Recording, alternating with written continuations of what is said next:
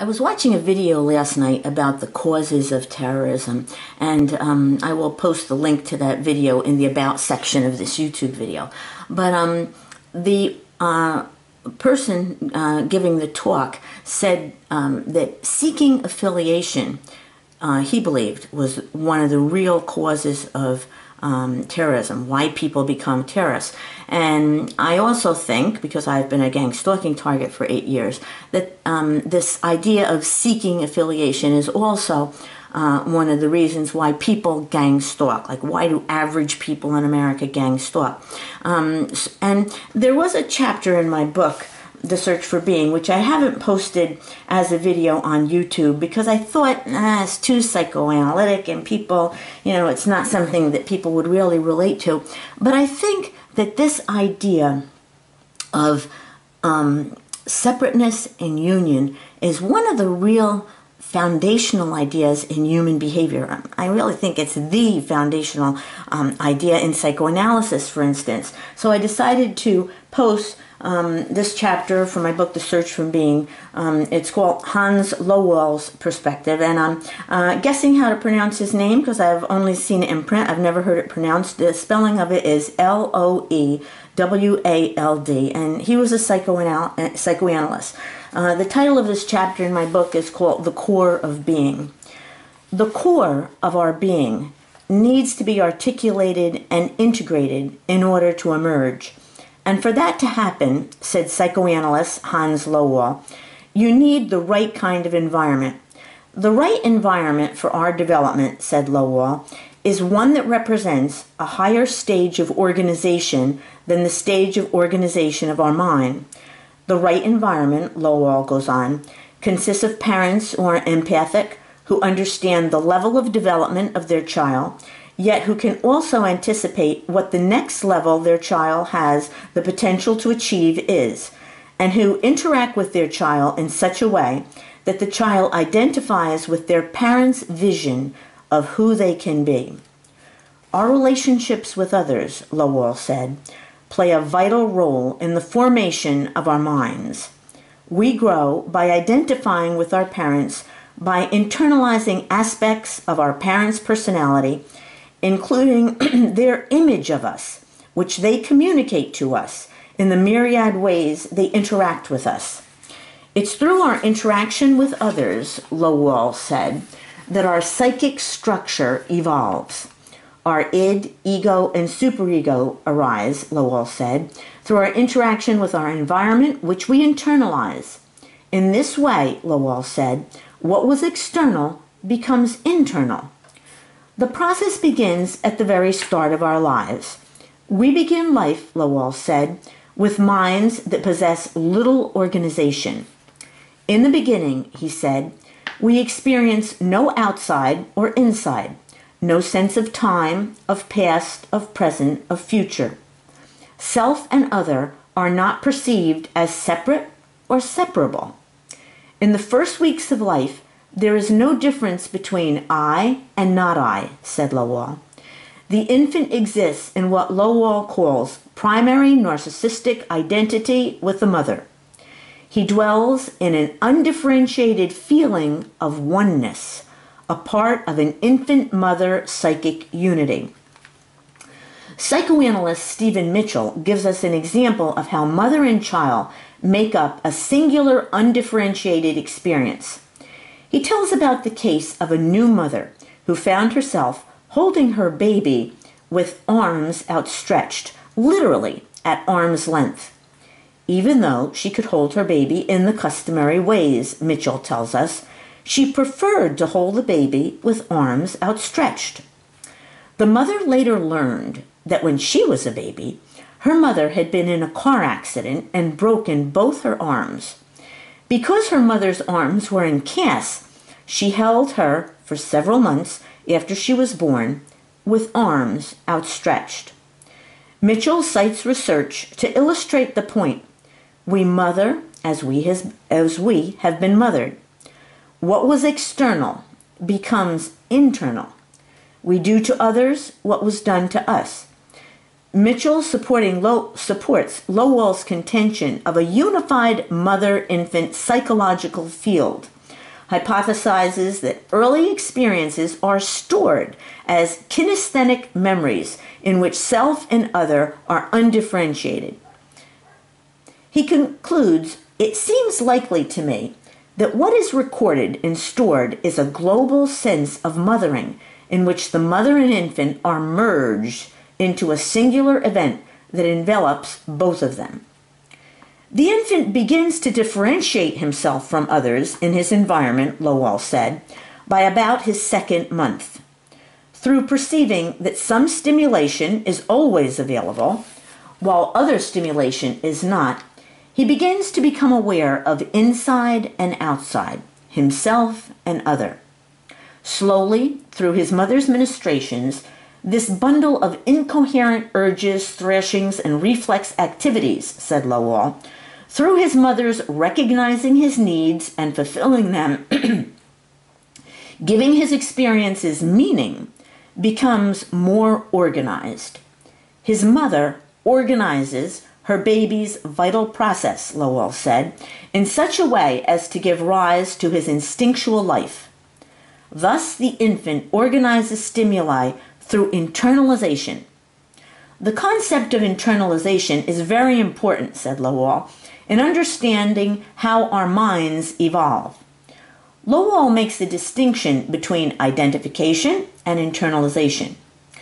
We can identify with aspects of another's personality, or we can have a more primitive, total identification with someone's significant to us in our environment. Identification plays a crucial part in the formation of our personality. It erases differences between people when we identify with a person or an aspect of a person, said Loewald. Whereas in internalization, Loewald said, our identity with the other is renounced. It frees us from the other. In internalization, Loewald said, our identity with the other is given up. What we internalize is the function the other provides for us, the image the other has of us. What we internalize, Loewald said, becomes an integral part of the self. If the environmental circumstances we grew up in was favorable, Loewald said, or because of biological factors, or when the relationship between the two is unfavorable, internalization suffers. In addition to the concept of internalization, the concept of organization is also pivotal in Loewald's thought. The different systems of our mind, Loewald said, exist at different levels or different kinds or levels of organization and integration. The id, he contended, is the mental organization we are born with. The ego is that which organizes the present. The superego is that part of us which tells us how we should be in the future. Time is the principle of arrangement, Loewald said, which structures our minds.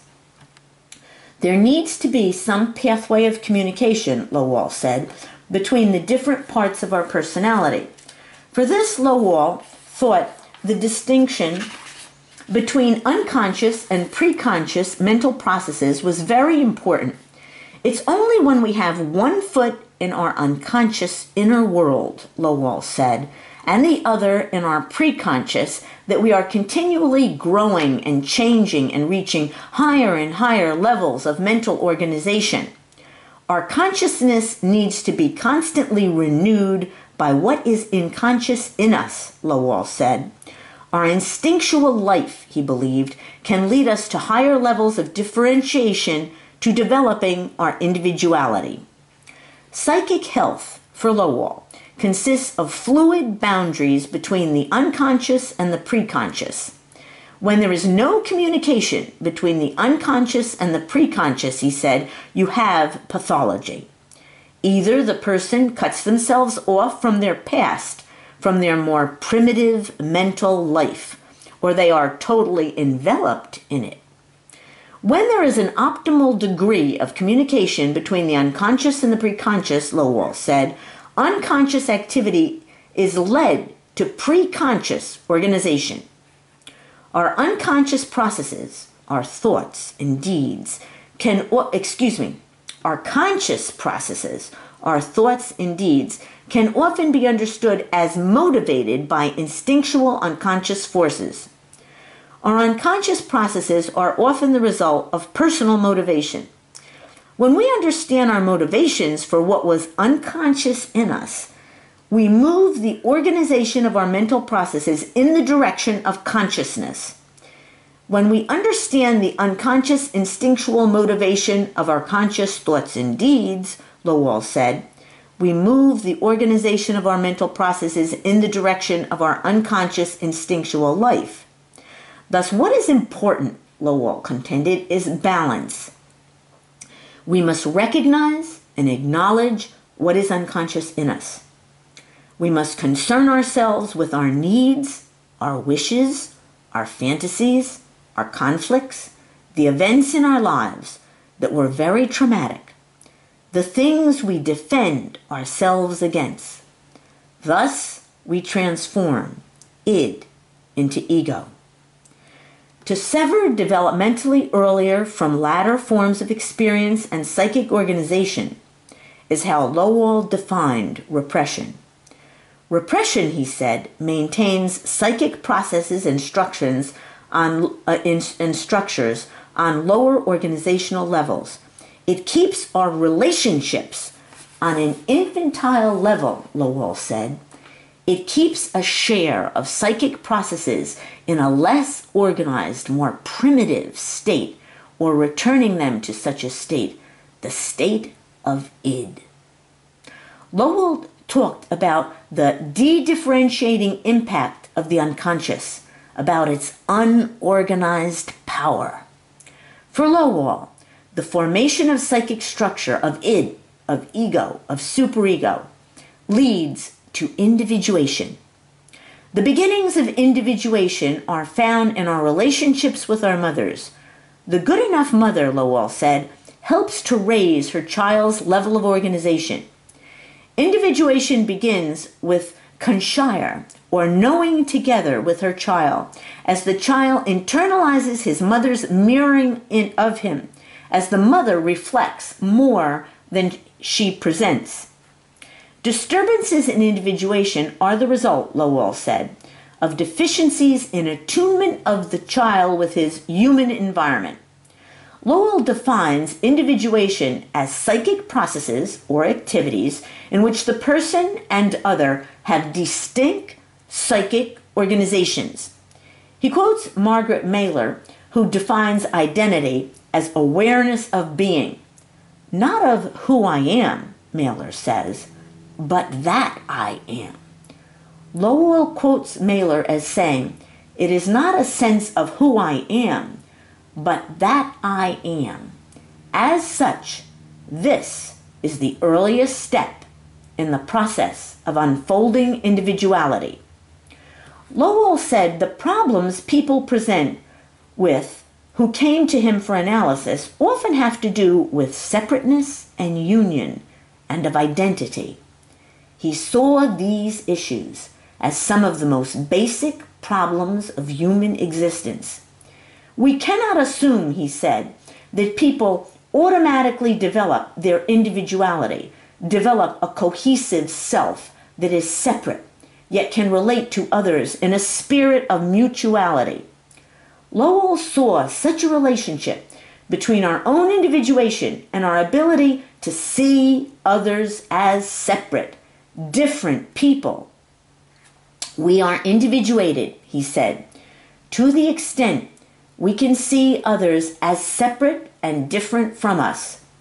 Individuality of the human psyche was an accomplishment, Loewald said, that psychoanalysis aims to achieve. In analysis, as the original development, our environment becomes let me say that sentence over. In analysis, as in original development, our environment becomes increasingly internalized, Loewald said.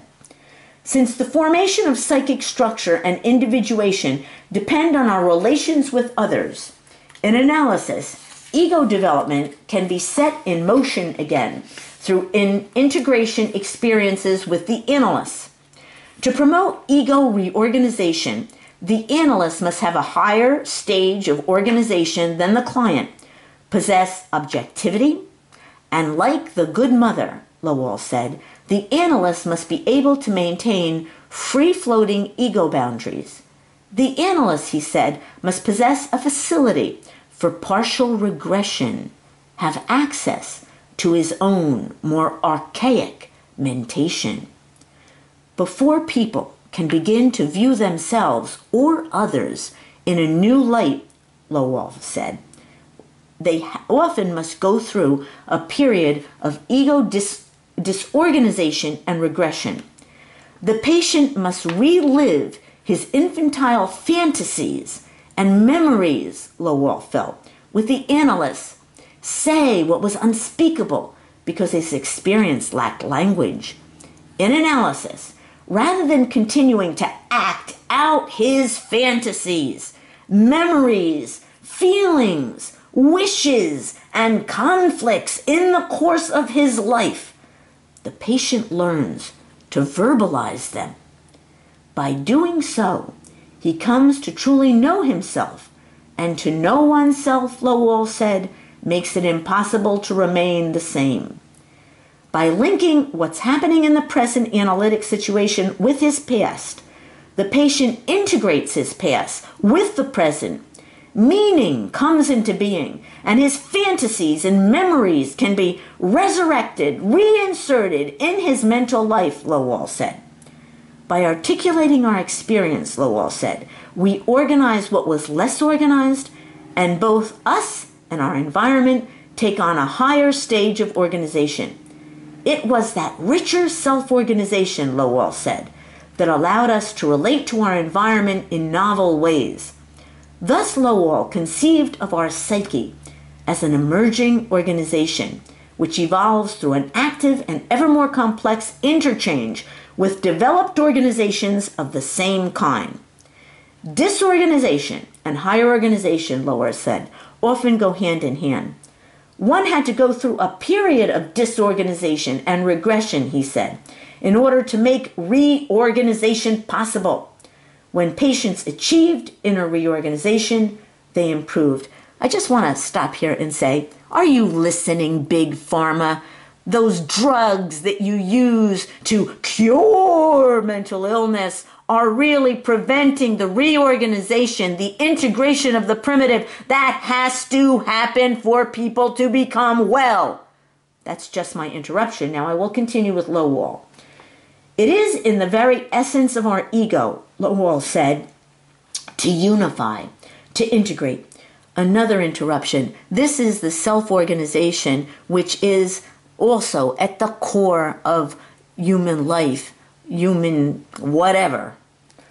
It strives for unification and synthesis because loss of reality means annihilation of the ego, he said, and it's sinking back into undifferentiated unity that was the case before its origin. This is what that need for affiliation is all about. Without it, there is undifferentiation, chaos, anxiety.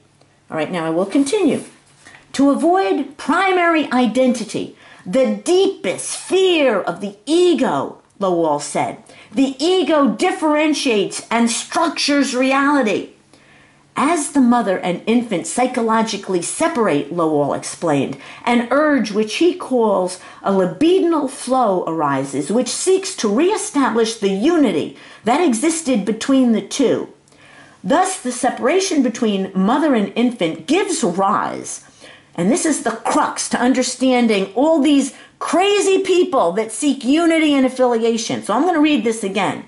Thus, the separation between mother and infant gives rise to a tension system between mother and infant of libidinal forces of mother toward the infant and of libidinal forces of infant toward mother.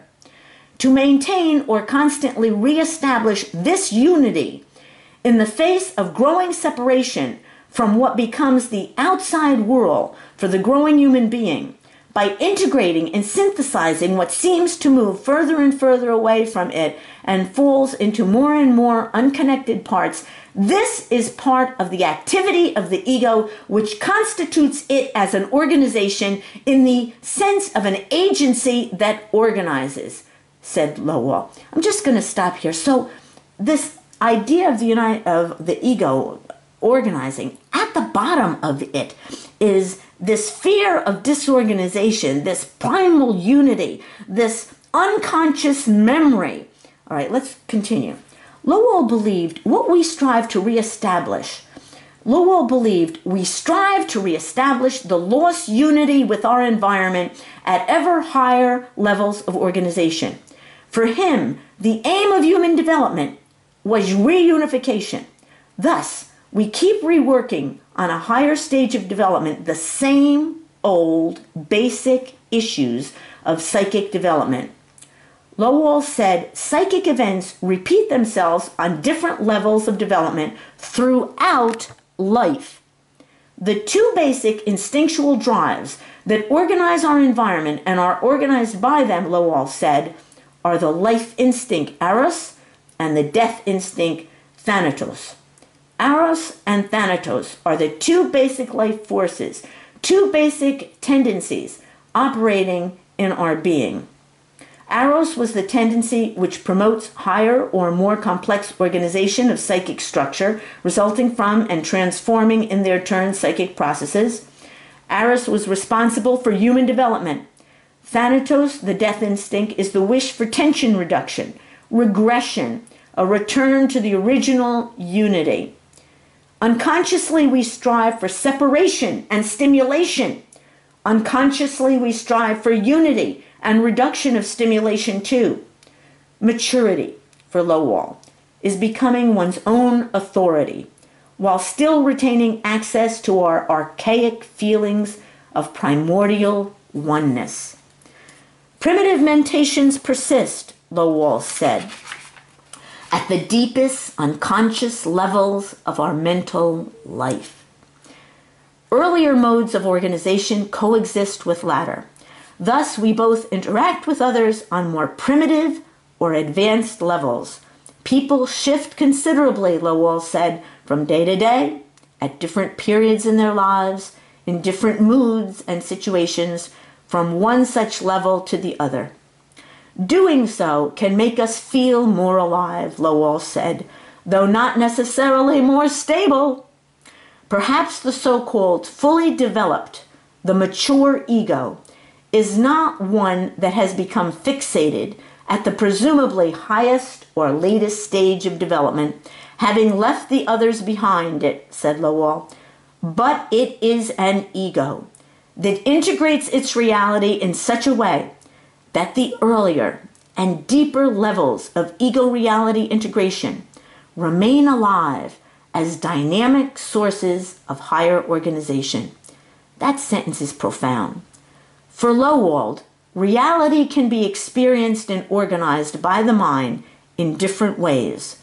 Our traditional way of organizing experience, which sees the internal and the subjective as distinct and separate from the external and objective, could keep us, he said, from feeling fully alive.